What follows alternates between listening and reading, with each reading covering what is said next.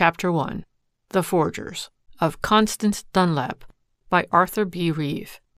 There was something of the look of the hunted animal brought to bay at last in Carlton Dunlap's face as he let himself into his apartment late one night toward the close of the year.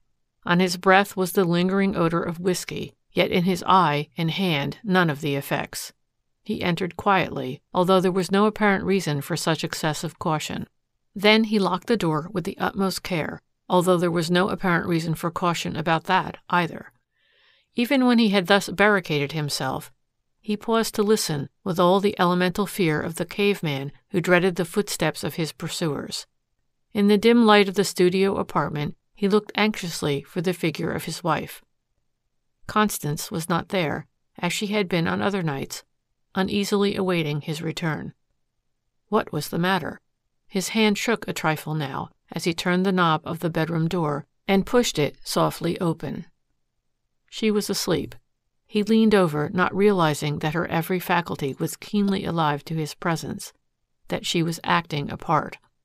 "Throw something around yourself, Constance," he whispered hoarsely into her ear, as she moved with a little well-feigned start at being suddenly wakened. "And come into the studio. There's something I must tell you tonight, my dear." "My dear!" she exclaimed bitterly, now seeming to rouse herself with an effort and pretending to put back a stray wisp of her dark hair in order to hide from him the tears that still lingered on her flushed cheeks. "You can say that, Carlton, when it has been every night the same old threadbare excuse of working at the office until midnight?" She set her face in hard lines, but could not catch his eye. "Carlton Dunlap," she added in a tone that rasped his very soul, "I am nobody's fool. I may not know much about bookkeeping and accounting, but I can add. And two, when the same man but different women compose each two, do not make 4, according to my arithmetic, but 3, from which—" She finished almost hysterically the little speech she had prepared, but it seemed to fall flat before the man's curiously altered manner. "From which I shall subtract 1. She burst into tears. "Listen," he urged, taking her arm gently to lead her to an easy chair. "No, no, no," she cried, now thoroughly aroused, with eyes that again snapped accusation and defiance at him. "Don't touch me. Talk to me if you want to. But don't come near me." She was now facing him, standing in the high-ceilinged studio, as they called the room where she had kept up in a desultory manner, for her own amusement, the art studies which had interested her before her marriage. "What is it that you want to say? The other nights you said nothing at all. Have you at last thought up an excuse? I hope it is at least a clever one." "Constance," he remonstrated, looking fearfully about. Instinctively she felt that her accusation was unjust. Not even that had dulled the hunted look in his face. Perhaps if it were that of which you suspect me, we could patch it up. I don't know. But Constance, I must leave for the West on the first train in the morning." He did not pause to notice her startled look, but raced on. "I have worked every night this week, trying to straighten out those accounts of mine by the first of the year, and I can't do it. An expert begins on them in a couple of days. You must call up the office tomorrow and tell them that I am ill. Tell them anything. I must get at least a day or two start before they—" "Carlton," she interrupted, "what is the matter? What have you—" She checked herself in surprise. He had been fumbling in his pocket and now laid down a pile of green and yellow banknotes on the table.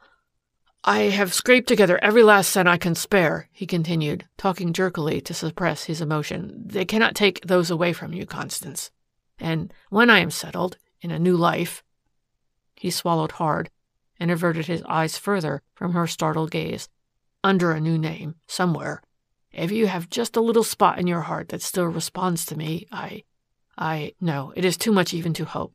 Constance, the accounts will not come out right because I am an embezzler." He bit off the word viciously and then sank his head into his hands and bowed it to a depth that alone could express his shame. Why did she not say something, do something? Some women would have fainted. Some would have denounced him. But she stood there, and he dared not look up to read what was written in her face. He felt alone, all alone, with every man's hand against him, he who had never in all his life felt so or had done anything to make him feel so before. He groaned as the sweat of his mental and physical agony poured coldly out on his forehead. All that he knew was that she was standing there, silent, looking him through and through, as cold as a statue. Was she the personification of justice? Was this but a foretaste of the ostracism of the world? "When we were first married, Constance," he began sadly, "I was only a clerk for Green & Company, at $2,000 a year. We talked it over. I stayed, and in time became cashier at $5,000. But you know as well as I that $5,000 does not meet the social obligations laid on us by our position in the circle in which we are forced to move." His voice had become cold and hard, but he did not allow himself to be betrayed into adding, as he might well have done in justice to himself, that to her even $1,000 a month would have been only a beginning. It was not that she had been accustomed to so much in the station of life from which he had taken her. The plain fact was that New York had had an overtonic effect on her. "You were not a nagging woman, Constance," he went on in a somewhat softened tone. "In fact, you have been a good wife. You have never thrown it up at me that I was unable to make good to the degree of many of our friends in purely commercial lines. All you have ever said is the truth. A banking house pays low for its brains." "My God!" he cried, stiffening out in the chair and clenching his fists. "It pays low for its temptations, too." There had been nothing in the world Carlton would not have given to make happy the woman who stood now, leaning on the table in cold silence, with averted head, regarding neither him nor the pile of greenbacks. "Hundreds of thousands of dollars pass through my hands every week," he resumed. "That business owed me for my care of it. It was taking the best in me, and in return was not paying what other businesses paid for the best in other men. When a man gets thinking that way, with a woman whom he loves as I love you, something happens." He paused in the bitterness of his thoughts. She moved as if to speak. No, he interrupted. "Hear me out first. All I asked was a chance to employ a little of the money that I saw about me. Not to take it, but to employ it for a little while, a few days, perhaps only a few hours. Money breeds money. Why should I not use some of this idle money to pay me what I ought to have? When Mr. Green was away last summer, I heard some inside news about a certain stock. So it happened that I began to juggle the accounts. It is too long a story to tell how I did it. Anybody in my position could have done it, for a time. It would not interest you anyhow, but I did it. The first venture was successful. Also, the spending of the money was very successful in its way. That was the money that took us to the fashionable hotel in Atlantic City, where we met so many people. Instead of helping me, it got me in deeper. When the profit from this first deal was spent, there was nothing to do but to repeat what I had done successfully before. I could not quit now. I tried again. A little hypothecation of some bonds. Stocks went down. I had made a bad bet, and $5,000 was wiped out, a whole year's salary. I tried again and wiped out $5,000 more. I was at my wit's end. I have borrowed under fictitious names, used names of obscure persons as borrowers, have put up dummy security. It was possible because I controlled the audits, but it has done no good. The losses have far outbalanced the winnings, and today I am in for $25,000. She was watching him now with dilating eyes as the horror of the situation was burned into her soul. He raced on, afraid to pause lest she should interrupt him. "Mr. Green has been talked into introducing scientific management and a new system into the business by a certified public accountant, an expert in installing systems and discovering irregularities. Here I am, faced by certain exposure," he went on, pacing the floor and looking everywhere but at her face. "What should I do? Borrow? It is useless. I have no security that anyone would accept. There is just one thing left." He lowered his voice until it almost sank into a hoarse whisper. "I must cut loose.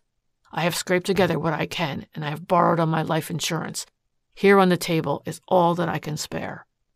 Tonight, the last night, I have worked frantically in a vain hope that something, some way would at last turn up. It has not. There is no other way out. In despair, I have put this off until the last moment, but I have thought of nothing else for a week. Good God, Constance, I have reached the mental state where even intoxicants fail to intoxicate." He dropped back again into the deep chair and sank his head again into his hands. He groaned as he thought of the agony of packing a bag and slinking for the Western Express through the crowds at the railroad terminal. Still, Constance was silent.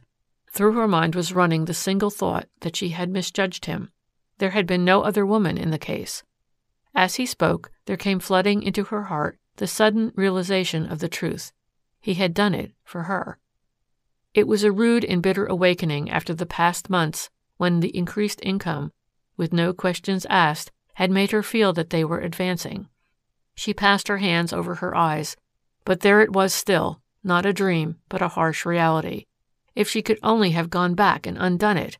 But what was done was done. She was amazed at herself. It was not horror of the deed that sent an icy shudder over her. It was horror of exposure. He had done it for her. Over and over again that thought raced through her mind. She steeled herself at last to speak. She hardly knew what was in her own mind, what the conflicting, surging emotions of her own heart meant. "And so you are leaving me with what is left, leaving me in disgrace, and you are going to do the best you can to get away safely. You want me to tell one last lie for you." There was an unnatural hollowness in her voice which he did not understand, but which cut him to the quick. He had killed love. He was alone. He knew it. With a final effort, he tried to moisten his parched lips to answer. At last, in a husky voice, he managed to say, "Yes." But with all his power of will, he could not look at her. "Carlton Dunlap," she cried, leaning both hands for support on the table, bending over and at last forcing him to look her in the eyes. "Do you know what I think of you? I think you are a damned coward. There." Instead of tears and recriminations, instead of the conventional, "How could you do it?" instead of burning denunciation of him for ruining her life, he read something else in her face. What was it? "Coward?" he repeated slowly. "What would you have me do? Take you with me?" She tossed her head contemptuously. "Stay and face it?" he hazarded again. "Is there no other way?" she asked, still leaning forward with her eyes fixed on his. "Think. Is there no other way that you could avoid discovery just for a time? Carlton, we are cornered. Is there no desperate chance?" He shook his head sadly. Her eyes wandered momentarily about the studio until they rested on an easel. On it stood a watercolor on which she had been working, trying to put into it some of the feeling which she would never have put into words for him. On the walls of the apartment were pen and ink sketches, scores of little things which she had done for her own amusement. She bit her lip as an idea flashed through her mind. He shook his head again, mournfully.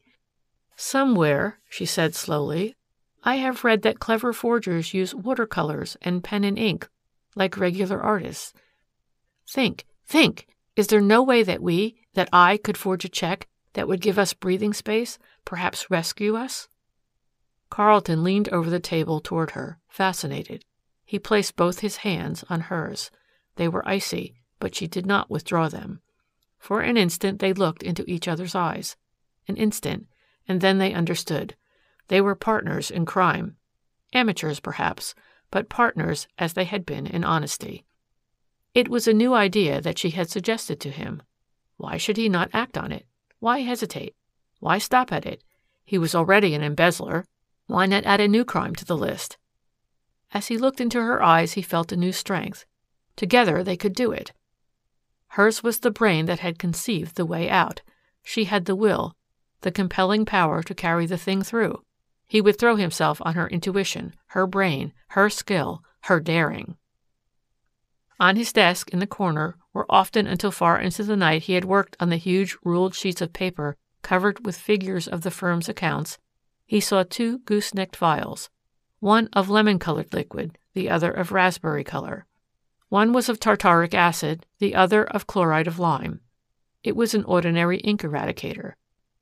Near the bottles lay a rod of glass with a curious tip, an ink eraser made of finely spun glass threads which scraped away the surface of the paper more delicately than any other tool that had been devised.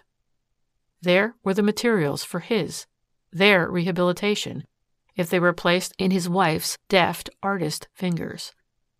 Here was all the chemistry and artistry of forgery at hand. "Yes," he answered eagerly, "there is a way, Constance. Together we can do it." There was no time for tenderness between them now. It was cold, hard fact, and they understood each other too well to stop for endearments. Far into the night they sat up and discussed the way in which they would go about the crime. They practiced with erasers and with brush and watercolor on the protective coloring tint on some canceled checks of his own. Carlton must get a check of a firm in town, a check that bore a genuine signature. In it, they would make such trifling changes in the body as would attract no attention in passing, yet would yield a substantial sum toward wiping out Carlton's unfortunate deficit.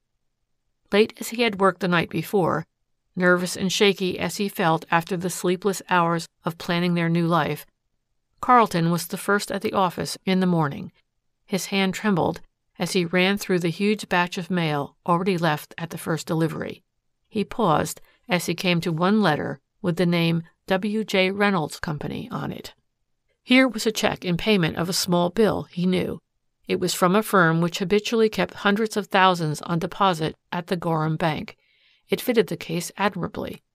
He slit open the letter. There, neatly folded, was the check. Number 15711, December 27th, 1910. The Gorham National Bank.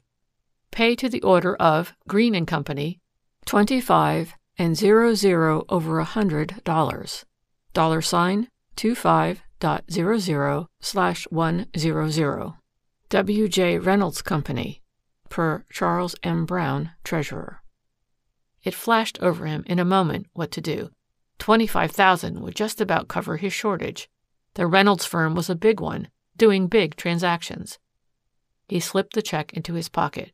The check might have been stolen in the mail. Why not? The journey uptown was most excruciatingly long, in spite of the fact that he had met no one he knew, either at the office or outside. At last he arrived home, to find Constance waiting anxiously. "Did you get a check?" she asked, hardly waiting for his reply. "Let me see it. Give it to me." The coolness with which she went about it amazed him. "It has the amount punched on it with a check punch," she observed as she ran her quick eye over it while he explained his plan. "We'll have to fill up some of those holes made by the punch." "I know the kind they used," he answered. "I'll get one and a desk check from the Gorham. You do the artistic work, my dear. My knowledge of check punches, watermarks, and paper will furnish the rest. I'll be back directly. Don't forget to call up the office a little before the time I usually arrive there, and tell them I am ill." With her light-fingered touch she worked feverishly, partly with the liquid ink eradicator, but mostly with the spun glass eraser. First she rubbed out the cents after the written figure 25. Carefully, with a blunt instrument, she smoothed down the roughened surface of the paper so that the ink would not run in the fibers and blot. Over and over she practiced writing the 1,000 in a hand like that on the check. She already had the capital T in 20 as a guide. During the night, in practicing, she had found that in raising checks, only 7 capital letters were used. O in 1, T in 2, 3, 10, and 1,000, F in 4 and 5, S in 6 and 7, E in 8, N in 9, and H in 100. At last, even her practice satisfied her. Then, with a coolness born only of desperation, she wrote in the words, 1,000, 00 over 100. When she had done it, she stopped to wonder at herself. She was amazed and perhaps a little frightened at how readily she adapted herself to the crime of forgery. She did not know that it was one of the few crimes in which women had proved themselves most proficient, though she felt her own proficiency and native ability for copying. Again the eraser came into play to remove the cents after the figure 25, period. A comma and 3 zeros following it were inserted, followed by a new 00 over 100. The signature was left untouched. Erasing the name of Green & Company presented greater difficulties, but it was accomplished with as little loss of the protective coloring on the surface of the check as possible. Then, after the pay to the order of, she wrote in, as her husband had directed, the Carlton Realty Company. Next came the watercolor to restore the protective tint where the glass eraser and the acids had removed it. There was much delicate matching of tints and careful painting in with a fine camel's hair brush, until at last the color of those parts where there had been an erasure was apparently as good as any other part. Of course, under the microscope, there could have been seen the angry crisscrossing of the fibers of the paper due to the harsh action of the acids and the glass eraser. Still, painting the whole thing over with a little resinous liquid somewhat restored the glaze to the paper, at least sufficiently to satisfy a cursory glance of the naked eye. There remained the difficulty of the protective punch marks. There they were, a star cut out of the check itself, a $sign, and 25 followed by another star. She was still admiring her handiwork, giving it here and there a light little fill-up with the brush, and comparing this check with some of those which had been practiced on last night, to see whether she had made any improvement in her technique of forgery, when Carlton returned with the punch and the blank checks on the Gorham Bank. From one of the blank checks, he punched out a number of little stars, until there was one which in watermark and scrollwork corresponded precisely with that punched out in the original check. Constance, whose fingers had long been accustomed to fine work, fitted in the little star after the $sign 25, then took it out, moistened the edges ever so slightly with glue on the end of a toothpick, and pasted it back again. A hot iron completed the work of making the edges smooth, and unless a rather powerful glass had been used, no one could have seen the pasted-in insertion after the $sign 25.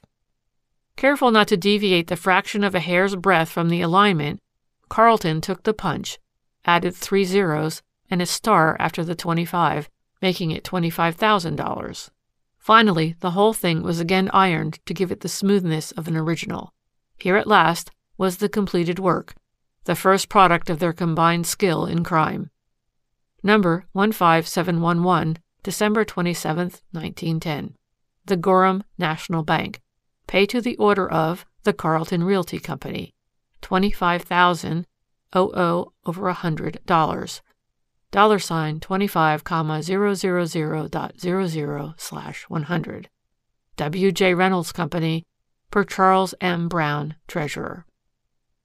How completely people may change, even within a few hours, was well illustrated as they stood side by side and regarded their work with as much pride as if it had been the result of their honest efforts of years.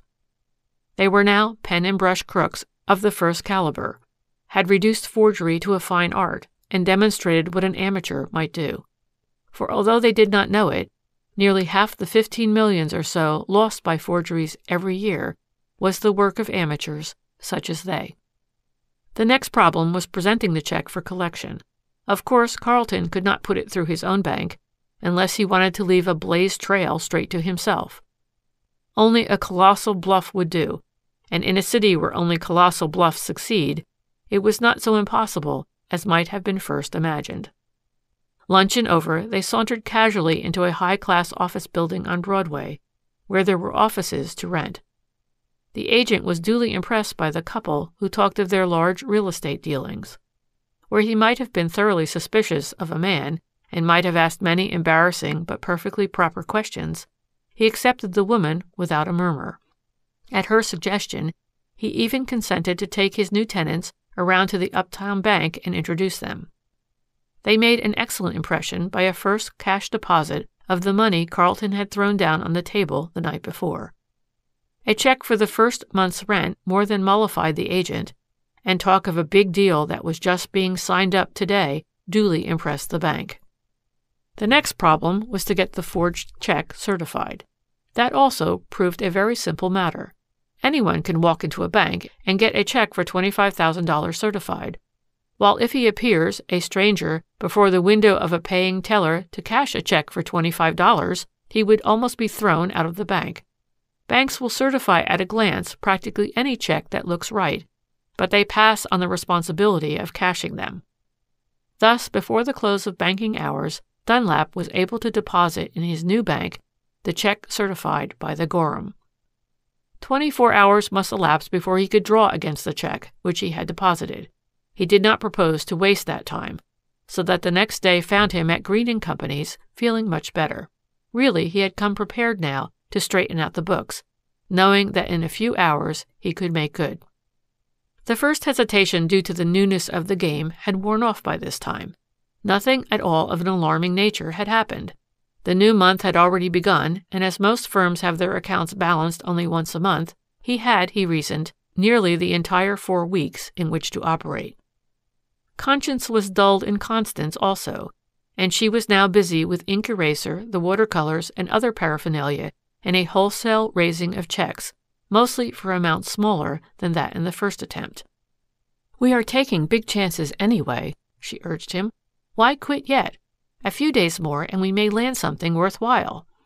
The next day he excused himself from the office for a while and presented himself at his new bank with a sheaf of new checks which he had raised, all certified, and totaling some thousands more.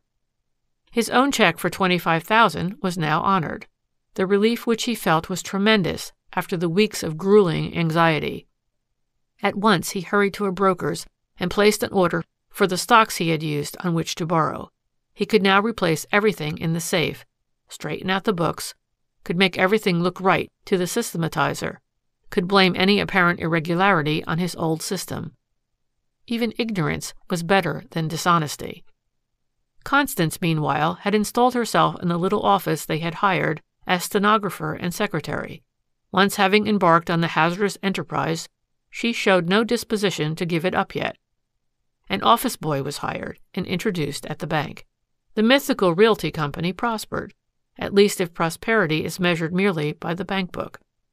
In less than a week, the skillful pen and brush of Constance had secured them a balance, after straightening out Carlton's debts, that came well up to $100,000, mostly in small checks, some with genuine signatures and amounts altered, others complete forgeries. As they went deeper and deeper, Constance began to feel the truth of their situation. It was she who was really at the helm of this enterprise. It had been her idea. The execution of it had been mainly her work. Carlton had furnished merely the business knowledge that she did not possess. The more she thought of it during the hours in the little office while he was at work downtown, the more uneasy did she become. What if he should betray himself in some way? She was sure of herself, but she was almost afraid to let him go out of her sight. She felt a sinking sensation every time he mentioned any of the happenings in the banking house. Could he be trusted alone not to betray himself when the first hint of discovery of something wrong came? It was now near the middle of the month. It would not pay to wait until the end. Some one of the many firms whose checks they had forged might have its books balanced at any time now.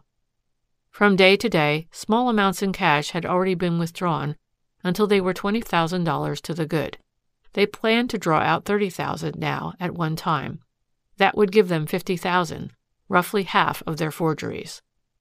The check was written, and the office boy was started to the bank with it. Carlton followed him at a distance, as he had on other occasions, ready to note the first sign of trouble as the boy waited at the teller's window. At last the boy was at the head of the line. He had passed the check in, and his satchel was lying open, with voracious maw, on the ledge below the wicket for the greedy feeding of stacks of bills. Why did the teller not raise the wicket and shove out the money in a coveted pile? Carlton seemed to feel that something was wrong. The line lengthened, and those at the end of the queue began to grow restive at the delay. One of the bank's officers walked down and spoke to the boy.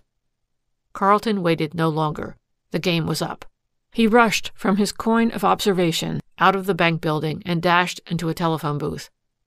"Quick, Constance," he shouted over the wire. "Leave everything. They're holding up our check. They have discovered something. Take a cab and drive slowly around the square. You'll find me waiting for you at the north end." That night, the newspapers were full of the story. There was the whole thing, exaggerated, distorted, multiplied, until they had become swindlers of millions instead of thousands. But nevertheless, it was their story. There was only one grain of consolation. It was in the last paragraph of the news item, and read, "There seems to be no trace of the man and woman who worked this clever swindle. As if by a telepathic message, they have vanished at just the time when their whole house of cards collapsed." They removed every vestige of their work from the apartment. Everything was destroyed. Constance even began a new watercolor so that it might suggest that she had not laid aside her painting. They had played for a big stake and lost, but the $20,000 was something. Now the great problem was to conceal it and themselves. They had lost. Yet if ever before they loved, it was as nothing to what it was now that they had tasted together the bitter and the sweet of their mutual crime. Carlton went down to the office the next day, just as before. The anxious hours that his wife had previously spent thinking whether he might betray himself by some slip were comparative safety as contrasted with the uncertainty of the hours now. But the first day after the alarm of the discovery passed off all right. Carlton even discussed the case, his case, with those in the office, commented on it, condemned the swindlers, and carried it off, he felt proud to say, as well as Constance herself might have done had she been in his place. Another day passed.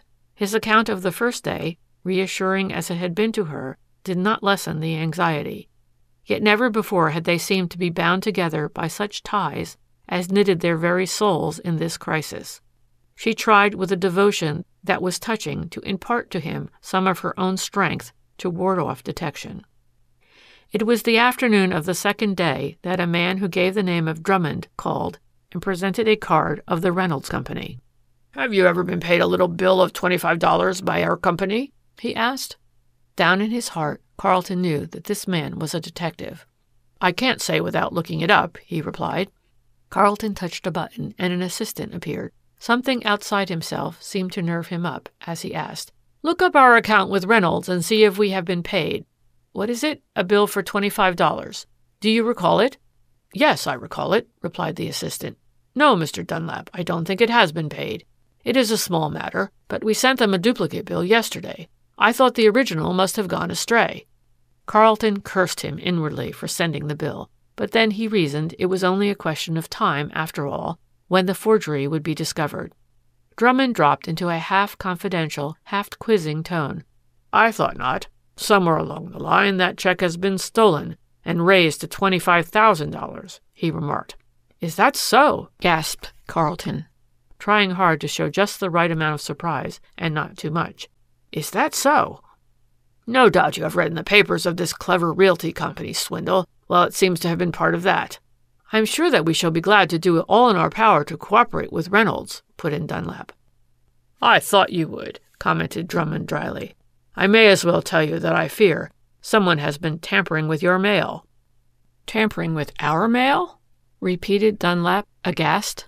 "Impossible." "Nothing is impossible until it is proved so," answered Drummond, looking him straight in the eyes.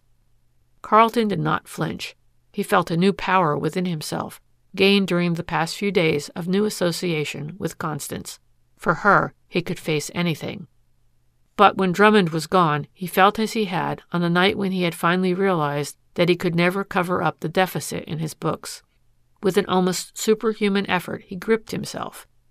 Interminably, the hours of the rest of the day dragged on. That night, he sank limp into a chair on his return home. "A man named Drummond was in the office today, my dear," he said. "Someone in the office sent Reynolds a duplicate bill, and they know about the check." "Well?" "I wonder if they suspect me." "If you act like that, they won't suspect. They'll arrest," she commented sarcastically. He had braced up again into his new self at her words, but there was again that sinking sensation in her heart, as she realized that it was, after all, herself on whom he depended, that it was she who had been the will, even though he had been the intellect of their enterprise. She could not overcome the feeling that, if only their positions could be reversed, the thing might even yet be carried through. Drummond appeared again at the office the next day. There was no concealment about him now. He said frankly that he was from the Burr Detective Agency, whose business it was to guard the banks against forgeries. "The penwork, or as we detectives call it, the penning," he remarked, "in the case of that check is especially good. It shows rare skill. But the pitfalls in this forgery game are so many that, in avoiding one, a forger, ever so clever, falls into another." Carlton felt the polite third degree as he proceeded. "Nowadays the forger has science to contend with, too. The microscope and camera may come in a little too late to be of practical use in preventing the forger from getting his money at first, but they come in very neatly later in catching him. What the naked eye cannot see in this check they reveal. Besides, a little iodine vapor brings out the original Green & Company on it. We have found out also that the protective coloring was restored by watercolor. That was easy. Where the paper was scratched and the sizing taken off, it has been painted with a resinous substance to restore the glaze to the eye. Well, a little alcohol takes that off, too. Oh, the amateur forger may be the most dangerous kind, because the professional regularly follows the same line, leaves tracks, has associates. But, he concluded impressively, all are caught sooner or later. Sooner or later. Dunlap managed to maintain his outward composure admirably. Still, the little lifting of the curtain on the hidden mysteries of the new detective art produced its effect. They were getting closer, and Dunlap knew it, as Drummond intended he should. And, as in every crisis, he turned naturally to Constance. Never had she meant so much to him as now. That night, as he entered the apartment, he happened to glance behind him. In the shadow down the street, a man dodged quickly behind a tree. The thing gave him a start.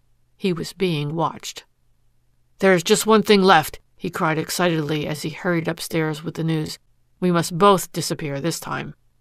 Constance took it very calmly.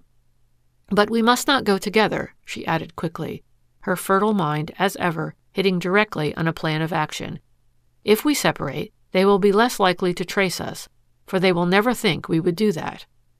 It was evident that the words were being forced out by the conflict of common sense and deep emotion. "Perhaps it will be best for you to stick to your original plan of going west. I shall go to one of the winter resorts. We shall communicate only through the personal column of the Star. Sign yourself Weston. I shall sign Easton." The words fell on Carlton with his new and deeper love for her like a death sentence. It had never entered his mind that they were to be separated now, dissolve their partnership in crime. To him it seemed as if they had just begun to live since that night when they had at last understood each other. And it had come to this, separation. "A man can always shift for himself better if he has no impediments," she said, speaking rapidly, as if to bolster up her own resolution. "A woman is always an impediment in a crisis like this." In her face he saw what he had never seen before. There was love in it that would sacrifice everything. She was sending him away from her, not to save herself, but to save him. Vainly he attempted to protest. She placed her finger on his lips. Never before had he felt such an overpowering love for her, and yet she held him in check in spite of himself.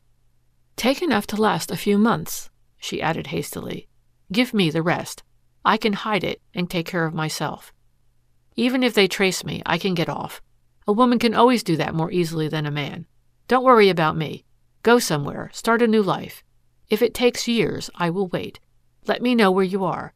We can find some way in which I can come back into your life." "No, no." Carlton had caught her passionately in his arms. "Even that cannot weaken me.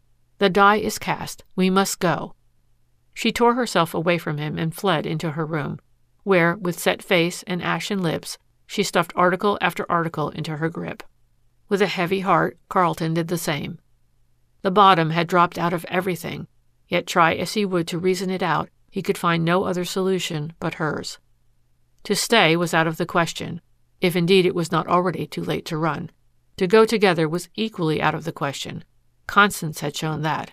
Seek the woman was the first rule of the police. As they left the apartment, they could see a man across the street following them closely. They were shadowed. In despair, Carlton turned toward his wife. A sudden idea had flashed over her. There were 2 taxicabs at the station on the corner. "I will take the first," she whispered. "Take the second and follow me. Then he cannot trace us." They were off, leaving the baffled shadow only time to take the numbers of the cab. Constance had thought of that. She stopped, and Carlton joined her.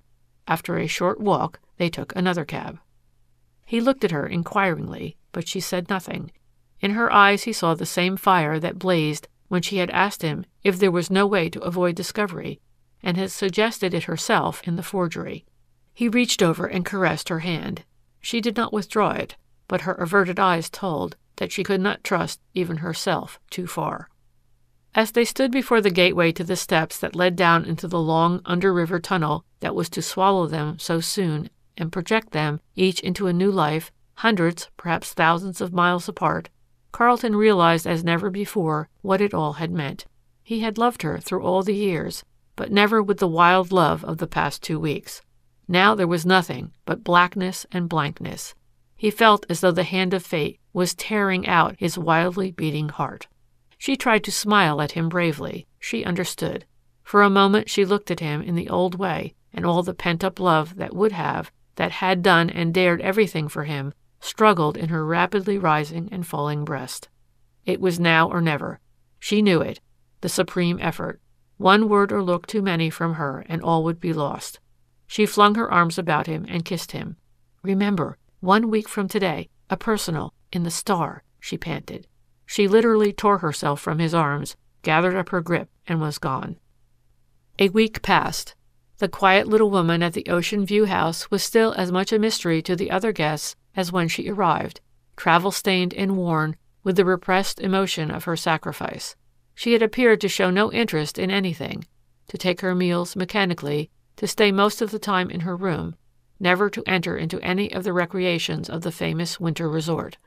Only once a day did she betray the slightest concern about anything around her. That was when the New York papers arrived. Then she was always first at the newsstand, and the boy handed out to her, as a matter of habit, the Star. Yet no one ever saw her read it. Directly afterward she would retire to her room. There she would pore over the first page, reading and rereading every personal in it.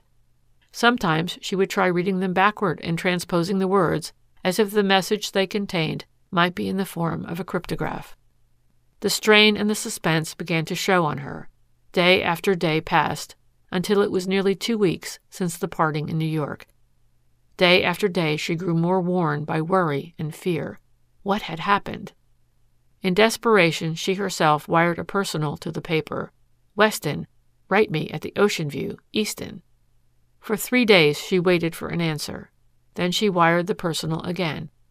Still there was no reply, and no hint of reply. Had they captured him? Or was he so closely pursued that he did not dare to reply, even in the cryptic manner on which they had agreed? She took the file of papers which she kept, and again ran through the personals, even going back to the very day after they had separated. Perhaps she had missed one, though she knew that she could not have done so, for she had looked at them 100 times. Where was he? Why did he not answer her message in some way? No one had followed her. Were they centering their efforts on capturing him? She haunted the newsstand in the lobby of the beautifully appointed hotel. Her desire to read newspapers grew. She read everything. It was just 2 weeks since they had left New York on their separate journeys when, on the evening of another newsless day, she was passing the newsstand. From force of habit she glanced at an early edition of an evening paper. The big black type of the heading caught her eye. "Noted forger, a suicide." With a little shriek, half suppressed, she seized the paper. It was Carlton. There was his name. He had shot himself in a room in a hotel in St. Louis. She ran her eye down the column, hardly able to read. In heavier type than the rest was the letter they had found on him. "My dearest Constance, when you read this, I, who have wronged and deceived you beyond words, will be where I can no longer hurt you. Forgive me, for by this act I am a confessed embezzler and forger. I could not face you and tell you of the double life I was leading, so I have sent you away and have gone away myself. And may the Lord have mercy on the soul of your devoted husband, Carlton Dunlap." Over and over again she read the words as she clutched at the edge of the newsstand to keep from fainting. Wronged and deceived you. The double life I was leading. What did he mean? Had he after all been concealing something else from her? Had there really been another woman? Suddenly the truth flashed over her. Tracked and almost overtaken, lacking her hand which had guided him, he had seen no other way out. And in his last act he had shouldered it all on himself, had shielded her nobly from the penalty, had opened wide for her the only door of escape. End of chapter 1.